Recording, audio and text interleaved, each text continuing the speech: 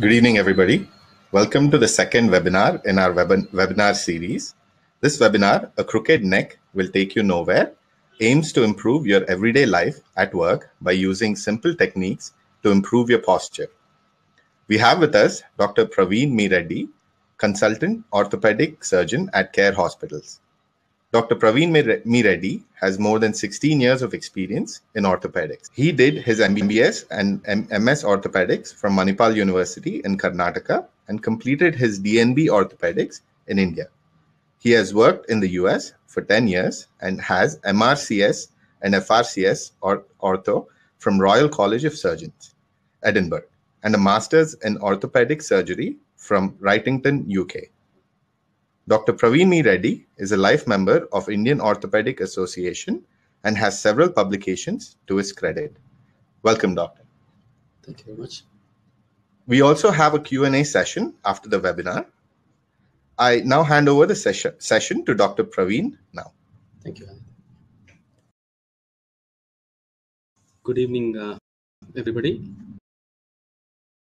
At the outset, I would like to thank Care Hospital for giving me this opportunity to do this webinar. It is very important topic for not only IT professionals, but for any of us who are participating in a desk job or a sedentary lifestyle kind of a job. So why is ergonomics important for any of us? Because if we follow the right posture, we should be able to work with a higher efficiency, and also we could prevent developing any musculoskeletal disorders, mainly affecting the neck, shoulders, and the back. So to begin with,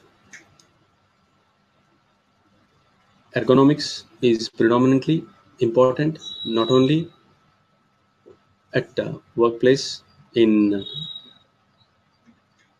engineers, like in IT professionals, software professionals, but also for anybody who is working on a desk with a computer on, who sit for prolonged hours, like 8 to 10 hours in front of the computer. There are certain things which we need to modify or adjust according to the posture. Initially, we will try and address what are the main issues with poor ergonomics as far as medical or health related issues are, including eye related and symptoms like headaches and musculoskeletal disorders. And then we will also address any burning questions at the end of the session.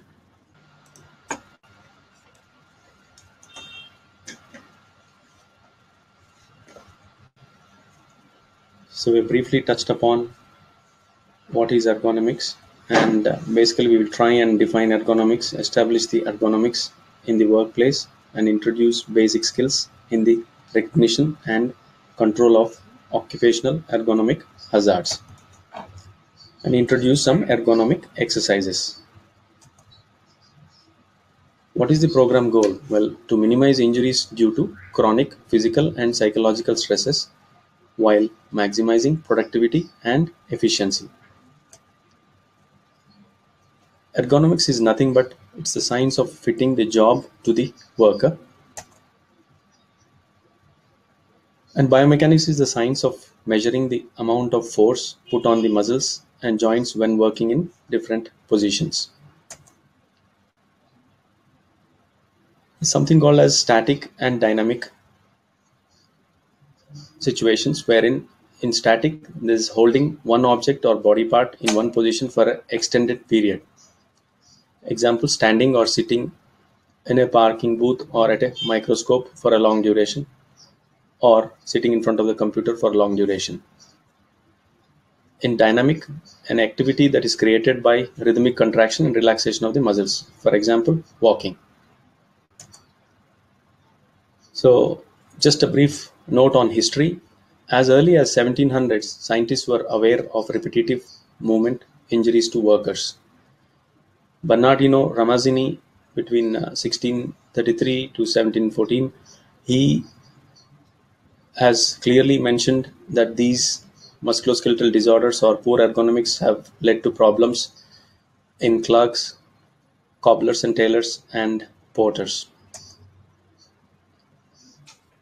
What are the study areas which we normally look at to define ergonomics? Mainly on the workers, what they bring to the job, and the tools, what they bring to the worker. The other tasks, what the worker must do, and in the environment surrounding where he's working, the conditions, what we need to alter.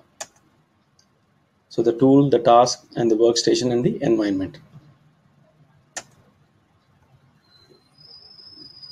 So if somebody is not following their good ergonomic postures, they could develop cumulative trauma disorders or repetitive strain injuries or musculoskeletal disorders. Now, how serious can these musculoskeletal disorders be? They account for 1/3 of all lost day injuries each year. These injuries cost business of about $15 to $20 billion in the US as a workers' compensation each year. And what are the common causes?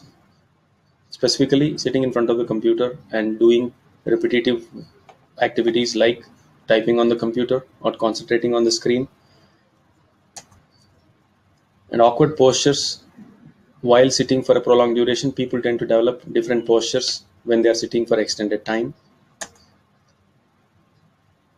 and static postures where they don't move at all, and people who are working with instruments that cause vibration, and in temperatures which that are poorly controlled, like in a very hot or cold climate,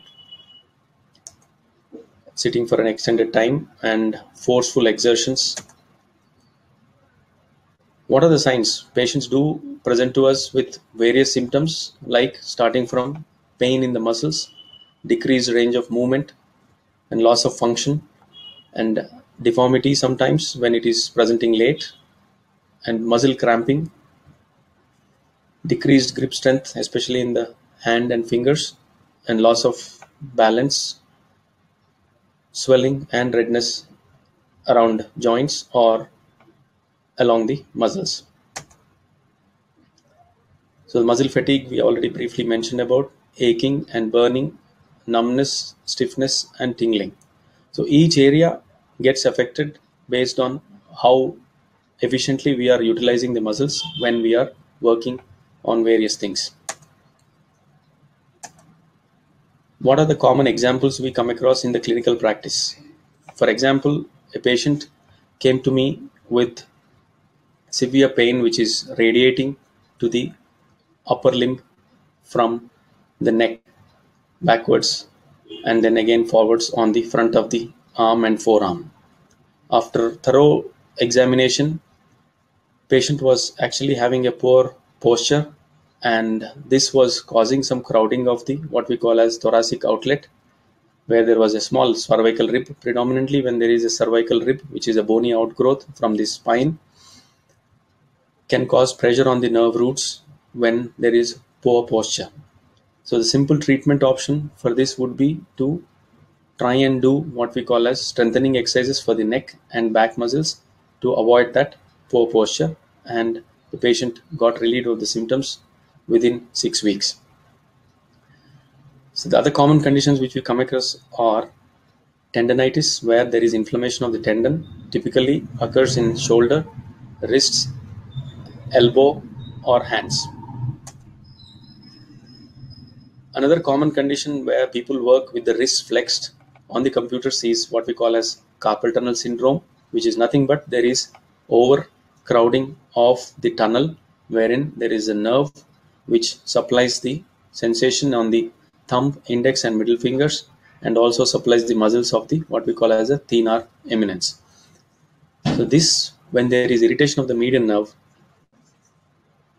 it causes symptoms in the fingers like pain, paresthesias, which means pins and needle sensation in the fingers, and sometimes it can lead to muscle weakness if it is unrecognized. And this gives rise to various other symptoms like something called as a double crush syndrome, wherein people also have neck symptoms and pressure in the neck nerve roots because of the faulty posture. And this happens commonly because we are working for prolonged hours on the computer with the wrist flexed. There are other conditions, of course, which cause carpal tunnel syndrome, but commonly we do see overuse, strains, and sprains around the wrist. And this is the picture which is demonstrating the course of the median nerve with the ligament on the top and the tendons which are below the carpal ligament, what we call as the flexor retinaculum. The other common condition what we come across is what we call as a trigger finger syndrome, which is nothing but the tendon sheath, which is a protective layer which helps in smooth gliding of the tendon, which connects the joints and the fingers. When we start overusing it, it can get inflamed, the sheath can get inflamed, and it can cause pressure on the tendon itself and cause something called as triggering, which can cause pain. Sometimes if neglected, it can become what we call as a locked trigger finger, which will need surgical intervention to release it. Initially, stretching exercises could be tried. Sometimes injections do work. Otherwise, the final option would be to consider surgery for this condition. Even in carpal tunnel syndrome, if the symptoms do not improve with non-operative treatment, with modification of workplace and using splintage, still if it does not improve, the ultimate treatment would be to go for surgery if it is a persistent problem. Now, eyes get strained along with people complaining of lot of headaches when we work with poor lighting and glare or viewing the computer from awkward positions. The other common symptoms which they present with are nerve type of symptoms, wherein there is just tingling, numbness with loss of dexterity in the hand or arm without any obvious focal neurological deficits. Muscle strain is again an equally important condition. I think most of the patients do come across with pain that is related to muscles, especially around the neck and the low back and mid back as well. Normally, we do have various curves in the spine. There's something called as a primary curve and something called as a secondary curve. When we look at the spine, as demonstrated here in this, if you see, this is the primary thoracic curve. That means it is in the upper back. And then the secondary curve is your cervical lordosis. That means your head is always lifted up slightly and the upper back is bent backwards and the lower back is bent forwards. So these curves need to be maintained while sitting, standing and walking, which is not very easy when you are sitting because there is a tendency for us to slouch. And this is a picture of cervical spine having this vertebrae, the bones with the discs in between and the blood vessels which are demonstrated here.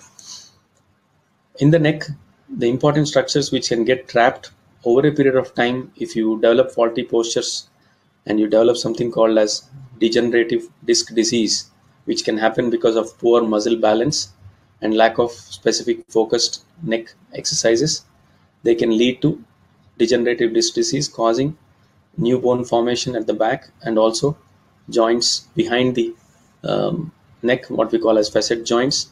They can get arthritis and ultimately leading to canal stenosis. That means the canal which passes or which allows the nerve roots can get trapped because of the tightness in the canal. The nerve roots can get entrapped and this gives rise to pain not only in the nerve but the nerve that supplies the muscle, because for a muscle to move the nerve need to be functional. So the nerve gets entrapped and the pain is referred to the muscle. So a lot of patients come and complain about muscle pain more than nerve pain. But nerve pain is really intolerable and that again needs to be evaluated and treated accordingly. Coming to the lower back, what we call as the lumbar spine, the common levels which get affected. In the neck, it is C5, C6, which is the common level. In the lumbar spine, it is the L5 and S1 or sometimes L4 and L5. These are the levels which get affected. Again, as demonstrated in this picture, you can see that The nerve roots that are coming out at every level can get trapped from the disc which is protruding backwards, or the facet joints which become arthritic, and the canal, the normal room which you can see here, can become smaller and tighter as the age progresses. But these are degenerative conditions. Now, why we are talking about degenerative conditions in young active men and women who are IT professionals and doctors or any other professional who is sitting on the computer and working on the computer? Well, if you let go of these faulty postures over a period of time, and if you neglect your spine, mainly the cervical and lumbar spine, we all can develop degenerative disc disease with canal stenosis, with symptoms which cause pain radiating to the upper limb or lower limb. The lower limb is commonly called as sciatica. As you can see in this picture, there are multiple muscles which protect the neck and the spine, and all have good blood supply and nerve supply for them to function normally. The other image which you can see here is picture which is demonstrating the muscles on the upper back and the front of the chest and the shoulders. Now we'll talk more about the postures in a minute, but before that, again, you can see as doctors we come across patients complaining of pain in a particular localized area, and we will be able to assess them looking specifically for nerve related symptoms, sensations in the arms, fingers, and muscle strength and reflexes, to be able to diagnose where the level of the problem is. However, to confirm this diagnosis, we may need to do further investigations in the form of plain radiographs, that is X-ray of the cervical spine or the lumbar spine, or sometimes the dorsal spine, which is the upper back, and we ask for appropriate investigations like MRI when required. MRI is usually indicated in somebody who has persistent radicular pain. That means pain radiating along the arm, along with some numbness or weakness that is not responding to treatment. Now, how we can sort these issues out? What can we do? We need to sort few administrative controls and also practice at workplace controls, modify them, and engineering controls also we need to adjust. So we need to try and achieve these by expanding the job tasks and rotating the employees, and physical adjustments to the workplace, and redesign of work methods and alternative tasks, and taking breaks appropriately while you're at workplace. And safe and proper work techniques and procedures need to be followed to achieve this, and proper training should be given along with physical conditioning period. Now, there are some safe ways of doing things, and there are unsafe ways of doing things. Avoid lifting anything away from the body, and we need to bring any object close to the body, and you can actually bend on your knees rather than bending your back when you're trying to lift things. That is one simple modification as demonstrated in this picture. This is not a good posture, and this is a better posture as demonstrated here. Whether your tasks are performed while sitting or standing, always maintain proper posture and angles, and avoid awkward positions as mentioned before, and try and avoid reaching for things which are far off and trying to achieve extreme movements to achieve those. Trying to multitask is a good thing, but not like this. Again, here you can see that the gentleman is stretching all his shoulder muscles to reach the desktop, whereas this is more comfortable. It is at the level, eyes are at the correct level, and less muscles are functional here in this image. Again, this lady bending forward is not a great idea. Feet on the ground is good thing with the knees bent, and the chair should be approximately between 90 and 120 degrees. Crossing legs for a short period is fine, stretches is fine, but again, for long duration is not appropriate. So at the workstations and tools or equipment and facilities, how to modify, the objective is to fit the workstation to the employee and reduce awkward positions. So the best thing to do is to have an adjustable workstation, adjustable chair, footrests, along with adjustable monitor and a document holder, which is not far off from. So just these are the tips which are mentioned for an ergonomic computer workstation. Use a good chair with a dynamic chair back and sit back in this. Top of monitor casing should be 2 to 3 inches above the eye level, and no glare should be there on the screen. Use an optical glass anti-glare filter where needed. Sit at arm's length from the monitor, feet on the floor or stable footrest. Use a document holder, preferably in line with the computer screen. Wrists should be flat and straight in relation to the forearms to use keyboard or mouse or input device. Arms and elbows should be relaxed close to the body. Center monitor and keyboard in front of you. Use a negative tilt keyboard tray with an upper mouse platform or downward tilt. Use a stable work surface and stable keyboard tray. Take frequent short breaks, called as micro breaks, at least for a few minutes, and then get back to work. This is again poorly lit. You need some light, but again, too much glare is not good. Now, when you're using force or using grip strength, take longer or shorter and thicker or thinner handles. Repetitive motion, ratcheting mechanism or gears, and power tools, electrical stapler, electric knife, or spring load returns are better. Awkward positions should be avoided. So bent or curved handles, extensions or add-ons, headphones, support equipment, overhead and step stool, and forceful exertions like soft touch keyboards, buttons, and lifting devices. So try and bend the device or tool rather than the wrist. Use tools that distribute pressure evenly across the palm. Avoid bending over your work. Avoid overhead work. Use a ladder when required. Like in this, a foot step stool being used. When you're in static positions, try and use anti-fatigue mats.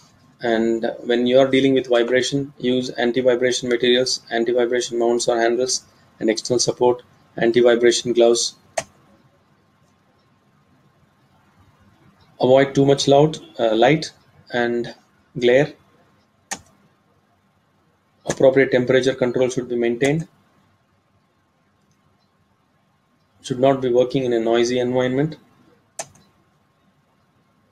And some of the exercises which I would like to share with you, and there are some stretches which are very useful. So eye comfort exercises like blinking, yawning, or changing the focus are useful when you have been looking at the computer screen for long hours. While seated, brace your elbows on the edge of the desk. Let weight fall forward. Cup hands over eyes and close your eyes. Inhale slowly through the nose and hold for 4 seconds. Continue deep breathing for 15 to 30 seconds. This is called as eye palming, like as it is demonstrated here. Again, do repetitive eye movements. Close your eyes and slow and gently move eyes up to the ceiling, then slowly down to the floor. Repeat 3 times. Close your eyes and slowly and gently move your eyes to the left, then slowly to the right, and repeat these 3 times. Tilt your ear towards the shoulder. Reach up and touch top of the head with palm to hold in tilted position. Hold 5 to 10 seconds. Repeat 2 to 3 times. Come out of the stretch very slowly. Reverse the side and repeat the exercise like demonstrated here.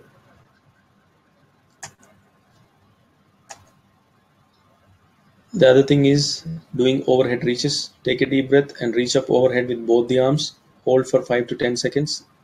Exhale and lower slowly. Repeat 2 to 3 times. The other thing what you could do is do something called as a shoulder pinch, wherein you place your arms behind, being careful not to press the hand onto the head. Relax the shoulders and squeeze your shoulder blades together while keeping shoulders back and down. Hold for 5 to 10 seconds. Repeat 2 to 3 times. as demonstrated here. Shoulder shrugs, sitting upright.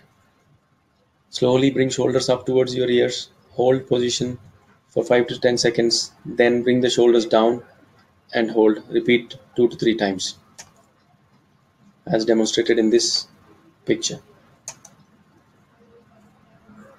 Chair rotation stretch.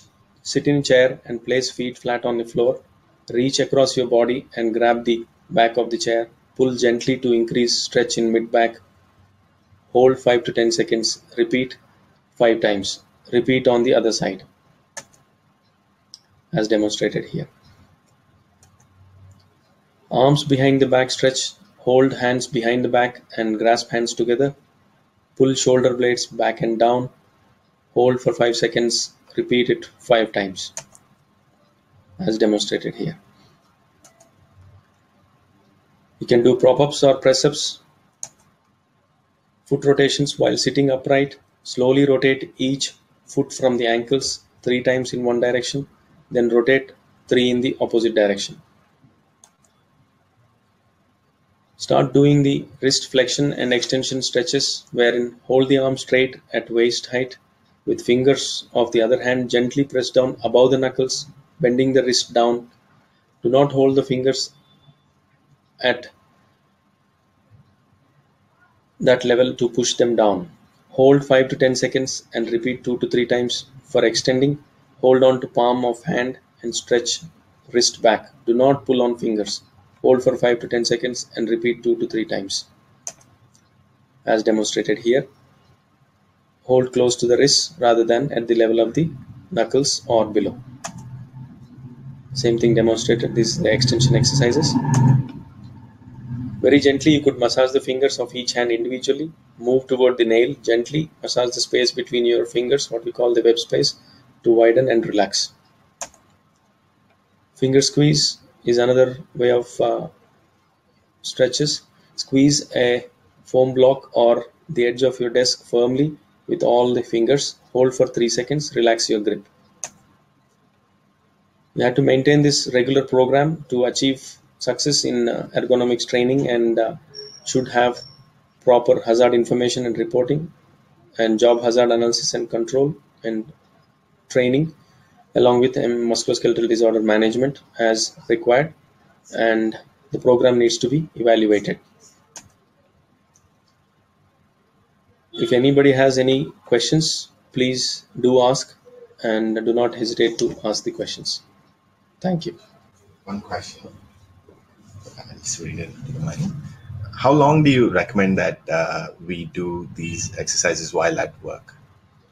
If you are working for 8 hours, obviously at least 1 or 2 sessions in that 8-hour period should be good enough. Should we do all the exercises that you prescribed at once? Not all, depending on where they are developing symptoms, we should focus on that and avoid getting those symptoms first by prevention. So if you start getting the symptoms, definitely we should be able to work on particular areas where you are feeling to get the symptoms. Please let us know if you have any additional questions. Just ask us. Could you tell us about where the word ergonomics came from? Yeah, it came from Greek language, basically ergos and nomos. So workplace and being normal workplace or at a good setting where there is a good experience at workplace. I think that's where it came from, ergonomics. Thank you very much for participating in this webinar. I hope it is useful for you. Thank you. Thank you, Dr. Praveen. Ladies and gentlemen, thank you for attending this session. I hope this webinar has helped you understand ergonomics in a totally new light. Please do share your feedback and comments with us on Facebook and Twitter. Good night. Thank you.